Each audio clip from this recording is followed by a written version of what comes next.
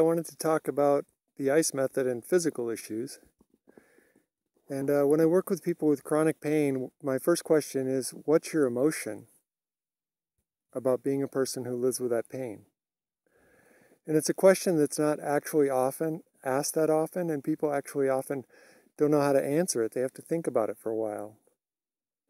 But if you think about living with anything, there's an emotion attached to it.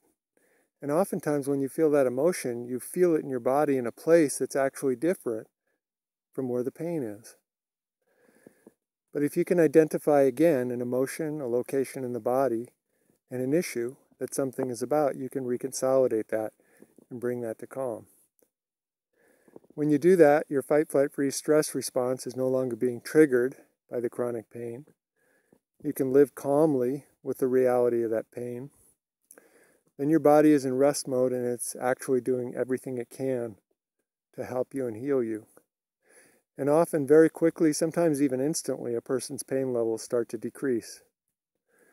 So I invite you, if you have any issues that have physical pain in them, to try out the ice method.